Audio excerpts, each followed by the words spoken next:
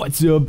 Shilky here. A summer sale has been leaked with the second Season 9 patch, and a lot of things are going to come. Trollrindo has found all of the bundle names which are going to come with the summer sale. So what are we going to get? One of the most popular skins are coming back. Voidwalker Wraith and Youngblood Bloodhound. And of course they are going to come in bundles. Voidwalker Wraith is probably going to be bundled with the Void Shadow banner. And maybe some other items, so expect the price to be over 2,000 Apex coins. Youngblood is probably going to be bundled with the Exploration banner frame. And maybe with some other item, the price should be over 2,000 Apex coins. Now the rest of the bundles, which should feature totally new items. The character bundle should feature the leaked skins from the second Season 9 patch and some old ones that we already saw. We have a rare quality skin for Lifeline, which is featuring some bright and colorful color combinations with a big focus on flowers and patterns. A really nice skin for a rare quality. The second leaked summer sale skin will go to Fuse, and we already saw it in action. Just as with the Lifeline skin, this one is featuring many patterns and colors which fit the whole theme. No other legend skins with a similar theme have been leaked for the summer sale. Then we have the weapon bundle, which is probably going to feature these skins. A really awesome rare quality R301 skin with some brilliant art. The skin is mostly blue and white with an Oni mask painting on it. This is how every rare skin should be made if you ask me. Then we have another rare skin which is also looking really good. This time around is for the RE45. It's mostly orange and is featuring some sushi details on it. Last leaked weapon skin is for the Wingman, which is featuring flowers colored in blue and yellow. As with the others, a really nice rare skin. The other two bundles called Festive Decor and Horn remain a mystery, because as we can see there aren't any other skins which could fill these bundles. And that brings us to the last topic of the summer sale. As we can see, the summer sale should have happened on the 29th of June, but it didn't, which answers our question about the summer sale. The summer sale isn't probably going to happen in Season 9 if they don't add any other skins, especially because half of these skins don't have any names, and they need to have names if they want to be sold. This means that the summer sale is probably going to happen in Season 10. It could possibly still happen in Season 9, but a patch is required for that.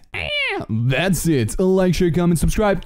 You know the procedures. Thank you for watching, and I'll see you in the next one. Bye.